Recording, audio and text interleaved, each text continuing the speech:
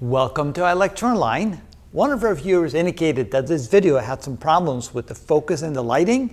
When we looked at it, we certainly agreed with that. So here we're redoing this very same video. It's a video about thermodynamics and in specific the ideal gas equation. And we're going to do this example where we have a tire which has been pressurized to 44 psi. PSI stands for pounds per square inch, at a temperature of 120 degrees Fahrenheit. And then the question is, what will be the pressure if the temperature drops to 60 degrees Fahrenheit? And we're going to assume that the volume, in essence, doesn't change, that the volume before is equal to the volume after, therefore the volume is constant. Now the ideal gas equation is as follows. PV equals nRT, where P is the pressure, V is the volume, T is the temperature, R is the gas constant, and N is the number of moles, assuming that N and R will remain constant. Well, typically what you would do is you write as follows. You would say that P times V divided by the temperature is equal to NR, which is therefore equal to a constant. That means that you can then say that initially P1 V1 divided by T1 is equal to P2 V2 divided by T2. And so therefore, if you know all the conditions before and you know 2 of the 3 conditions afterwards, you can then calculate the third one. In this case, we're trying to find the pressure P2 after the temperature changes. Now, of course, in this case, since V1 is equal to V2, that remains constant as well. So what we could have said instead that because that's constant, but that P divided by T, I move the T over to this side, I move the V over to the other side, so we can write that P divided by T is equal to NR divided by V, which is equal to a constant. That means in this case, since V is also a constant, we can write that P1 over T1 is equal to P2 over T2, and we don't have to worry about the V. Now, if you include it, that will be okay, because since V1 and V2 are equal, that will not upset your equation at all. So let's go ahead and use our equation right here. So we're going to get rid of the V1 and V2 because they're constant anyway. And now we're going to solve that equation for P2, the pressure afterwards. So reversing the equation, we write P2 is equal to P1 times the ratio of T2 divided by T1. So all we have to do is plug in the values for P1, T2, and T1, and we can calculate P2. There's just one complicated factor, that we have Fahrenheit degrees instead of Kelvin degrees and PSIs instead of atmospheres or newtons per square meter for the pressure. So we're going to have to convert a few things. First of all, let's convert the pressure.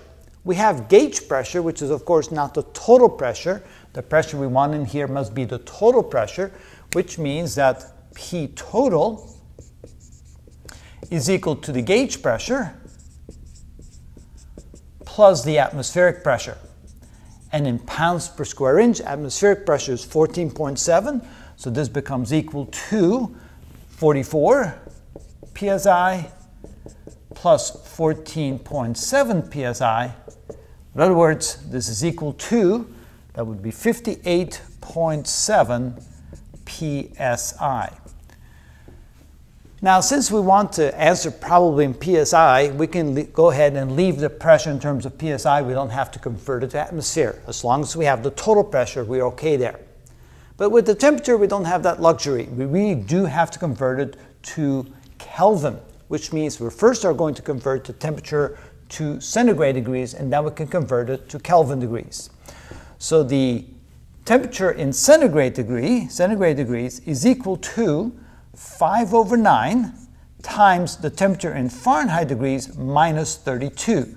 We first have to convert, for the reason that the freezing point of water happens at 32 degrees Fahrenheit. We have to make that conversion first, and then we convert via the ratio of centigrade degrees to Fahrenheit degrees.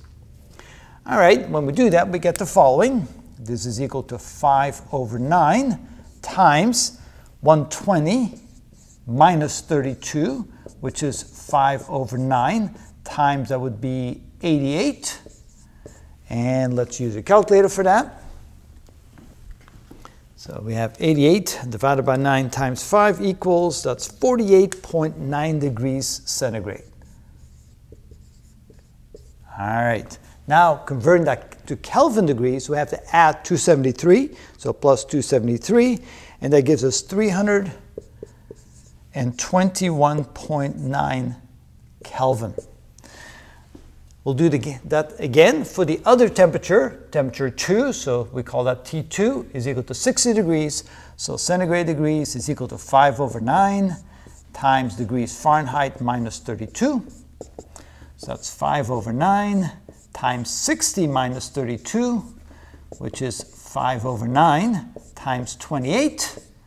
And so we get 28 divided by 9 times 5 equals 15.6 degrees centigrade. And we add to that 273 to get temperature in Kelvin degrees. That would be 288.6 Kelvin. All right, now that we have the temperature before and the temperature after in Kelvin, we have the total pressure. We're now able to find the new pressure at the new temperature. So P2 is equal to P1. P1 we said was 58.7 psi times the ratio of the final temperature, which is 288.6 Kelvin, divided by the initial temperature of 321.9 Kelvin. So this is going to be equal to, so 288.6 divided by 321.9, multiply that times 58.7, and we get 52.6 psi. Now that would be the total temperature afterwards. We now have to subtract 14.7 to get the gauge temperature. So P2 gauge, or not gauge temperature, but gauge pressure, I should say. So that would be gauge pressure is equal to the total pressure minus the atmospheric pressure. So in this case, that would be 52.6 psi minus 14.7 psi. So minus 14.7, and we get 37.9 psi. All right, and that's how we convert. Remember, whenever we use the ideal gas equation, we must make sure that the temperature is in Kelvin. Typically, pressure should be in pascals or should be in atmospheres, but as long as you don't care, as long as you have the proper ratio, you can leave it in psi's. And if you have volumes, typically that would be converted to cubic meters. Again, if it's a ratio, you can get away with not making that conversion. But with temperatures, we didn't have the choice. And that's how we do that.